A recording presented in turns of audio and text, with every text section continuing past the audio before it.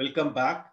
The last module was about the general structure of input and output files of ORCA. In the present module, we'll learn some advanced features available in ORCA. Things like what advanced settings were required to do in the input file to obtain informations regarding molecular orbitals, and how to use the visualizers such as Avogadro for plotting the molecular orbitals.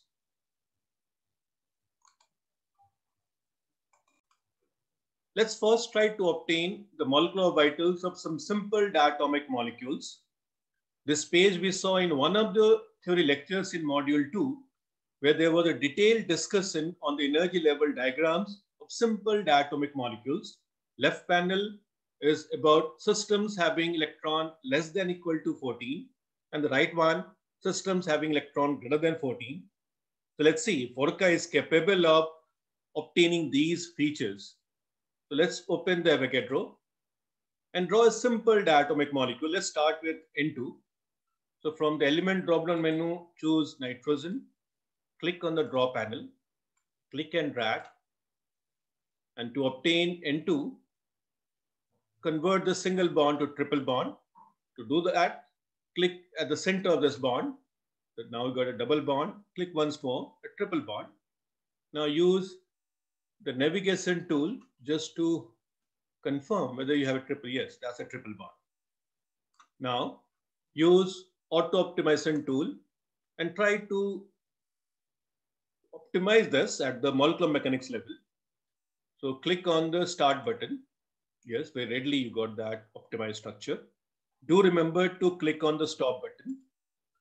And now let's try to create an input file for ORCA in order to obtain the molecular orbitals of this particular simple molecule.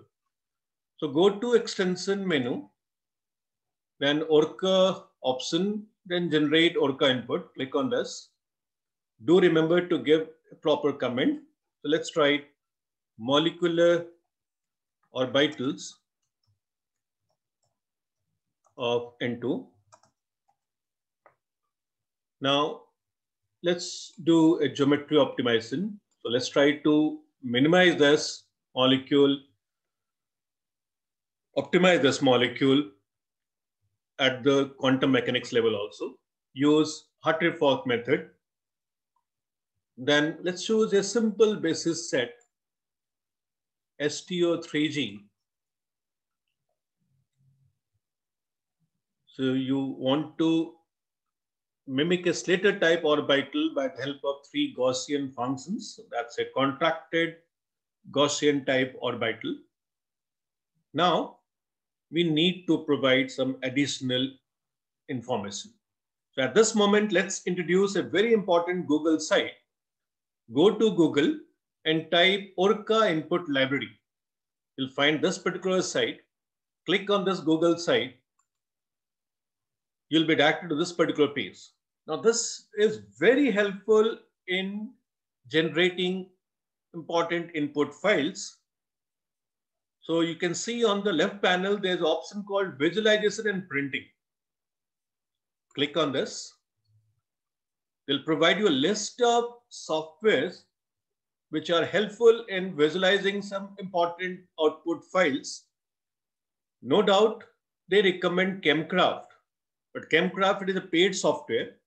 But second, the list is Avogadro, which is also a good molecular builder and also a good visualizer. So it can visualize orbitals, densities through cube files, also XYZ coordinate and trajectory files. If you go down, you can see here general printing keywords. By default, the print setting is small print, which provide informations regarding basis set, SCF settings, which we saw in the last module, then information regarding Milken, Lodin, and Mayer population analysis. But if you opt for normal print, if you provide this particular keyword in the line which starts with exclamation, then in addition to small print, they'll also print Lodin orbital analysis, which is very useful to analyze the molecular orbitals. So we'll choose this. But in addition to this, we'll also put Some other important advanced settings. Look, these advanced settings are often specified using the block input for different module. Block starts with a percentage and then the name of the block, and it will end with the word end. So if you put this will provide some necessary information regarding basis set and molecular orbital coefficients. So let's choose this particular block to copy this. So this particular site is very helpful in generating the input files. I'll go back to the Avogadro and paste that particular block at this particular position. And now click on the generate and choose your desired folder. So I've created a folder on my desktop. That's directory test. Within that, I made another directory N2 molecular orbitals. Now let's give a name to the file. So N2-mo. And now let's save this. So we got input file. Open the command line and navigate to the desired directory. So right now the present working directory is the same in which I have my input file. So let me check that. Type dir. Yes, that's the same input file is available there. So now using this input file, run the ORCA job. So type ORCA, then space, name of the input file, space, channel 2, space, then the name of the output file, change the extension name to .out, and then enter. So blinking, that means it's running properly. So it will take few seconds to complete the job. And once completed, you'll get large number of files. Yes, done. Let me check that. So type dir. Yes, all those desired files are there. The second one, which is the most important one, that's a binary file with extension name .gbw. And then let's analyze the output file with the extension name .out. So go to that particular folder on my desktop, that's test folder. Within that, I have this N2mo. And then that's the output file. So let me open this output file using Notepad++. Wait, sorry. Yeah, that's it. Okay, so let's analyze that. So since at present my target is informations regarding molecular orbitals, but before that, we should analyze the input basis set which we have provided for this particular calculation, and that if you remember, that was STO3G, Slater type, with 3 Gaussian primitive functions. Each contracted Gaussian type orbital is made up of 3 primitive Gaussian functions, and the detailed information, if you go down, that's there. So that's a detailed information about the basis set. So let me now use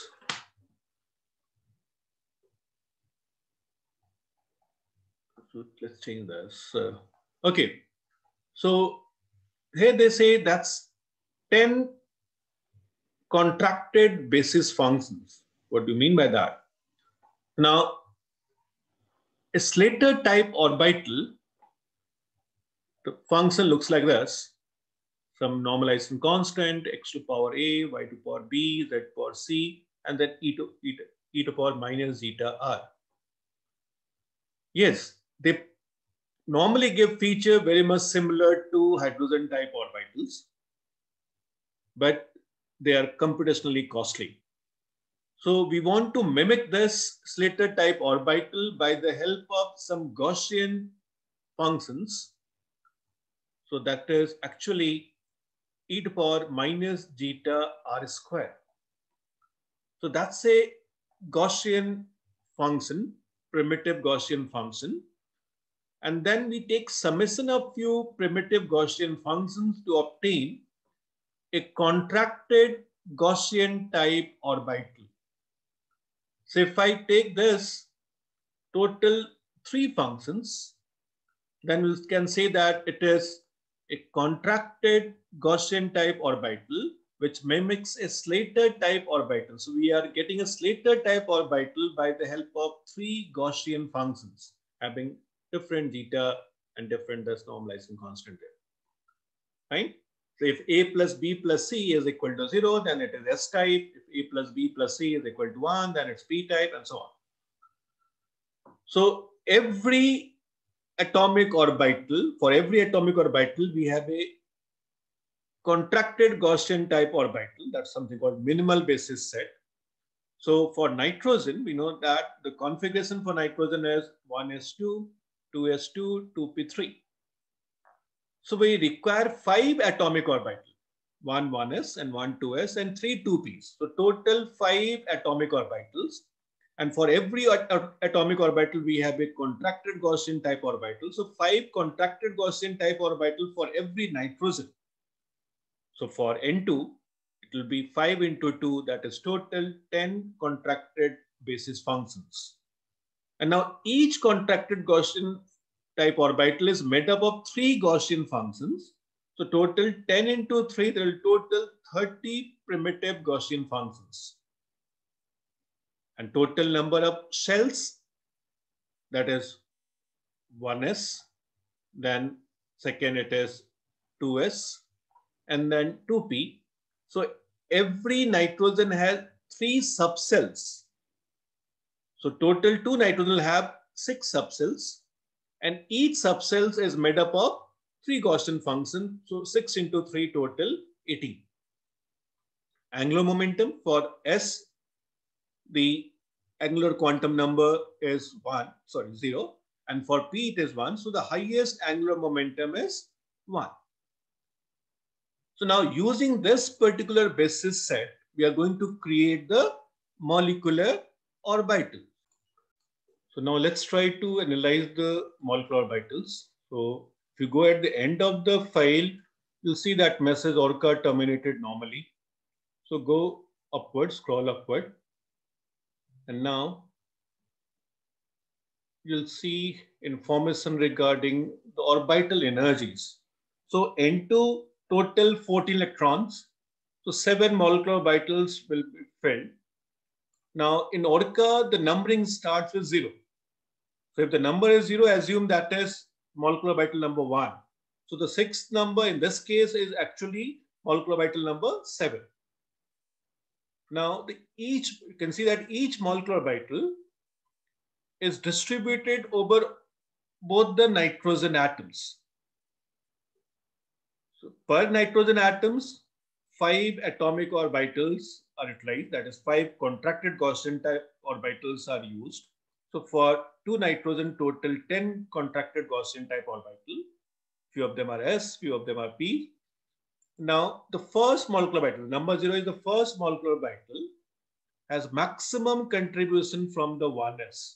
So 1s of 1 nitrogen and the 1s of another nitrogen, the maximum coefficient there, 0.7, 0.7 there. And others are nearly 0 there. The second molecular orbital again has maximum contribution from the 2 1s, but with the opposite symmetry. So minus 0.7, this is plus 0.7. The third one, which is number 2, actually that's a third molecular orbital. Again, the maximum contribution is from the other s. So that is in this case the 2s, 0.5, and then this 0.5. Others have least contribution to this particular molecular orbital. The fourth one, again, maximum contribution from these 2s, one with the negative sign, another one with the positive sign there. And the rest one is from the p orbitals there. So mainly they are formed by the help of the p orbitals, not from the s orbital. The contribution of s, you can see that nearly 0. So they are from the p orbitals. Now look at the energy. So this you can say that is sigma 1s, that is sigma star 1s, that is sigma 2s, then that is sigma star 2s. After that, you can see that energy, it's doubly degenerate. So fourth is actually molecular orbital number 5. So fifth and sixth molecular orbitals have the same energy. So they are doubly degenerate. That's nothing but pi 2p. The bonding pi molecular orbitals, doubly degenerate bonding pi molecular orbitals. Then the sigma 2p. Then again pi star 2p. The one with the positive energy. And that's the energy in actually in Hartree, that is atomic unit. That is the pi star anti-bonding molecular orbital, and then the sigma star 2p. Now let's get a proper view, visualization. So go to the Avogadro. Let's first close this, discard this, and then using the file menu, open, go to desktop, and then in the test folder, we have N2MO, and then open this output file. Select this and open this. Okay, so right now on the right side, we have the complete information regarding the molecular orbitals. So if I shift this, so these seven molecular orbitals are completely filled. 1, 2, 3, no. So this is sigma 1s, that is sigma star 1s, but they start plotting from sigma 2s. Now sigma 2s is HOMO minus 4, sigma star 2s is HOMO minus 3. Then pi 2p, that's doubly degenerate. You can see they are the same energy. And then the highest occupied molecular orbital will be sigma 2p. So let's click this. This is actually sigma 2s. So are we getting that feature sigma 2s? Yes. So sigma 2s, the same symmetry there. And then sigma star 2s, one node. Sigma star 2s, then pi 2p. You see that, pi 2p. Along one of the axis, this will be along the other axis, yes, pi 2p. So if that one is pi 2px, another one is pi 2py. And then the highest occupied molecular orbital is sigma 2pz. Yes, we are getting features similar to what we studied during our high school days there. And then the lowest unoccupied molecular orbital, which is doubly degenerate. So LUMO and LUMO plus 1 is doubly degenerate, and you can see it from the energy also, that the same energies. So that is nothing but pi star, yes, double dumbbell, pi star. And that's again pi star. One, they are in the different planes there. And then sigma star 2pz with 3 nodes there, 1, 2, and 3. That is sigma star 2p. So we are getting the similar feature there, what was discussed in this particular theory class there. So that is sigma 2s. So that's sigma 2s. Then sigma star 2s. This is sigma star 2s. And then the degenerate pi 2p. Then the highest occupied molecular orbital is sigma 2pz. The lowest unoccupied molecular orbital again doubly degenerate. That is LUMO and LUMO plus 1. So you can see that LUMO and LUMO plus 1. That's doubly degenerate there. And the last one, which is sigma star, and that sigma star is this one. So it means that ORCA is capable of generating, and Avogadro is capable of visualizing the molecular orbitals. So we did that with the N2. Now your assignment is try this for O2. But remember, O2 is triplet. That is, it has 2 unpaired electrons. So when you create the input file, be careful regarding what you assign the multiplicity. The multiplicity should be triplet when you create the input file, and use the same information, use the ORCA input library to provide some additional information for generating the molecular orbitals. So that's there in this particular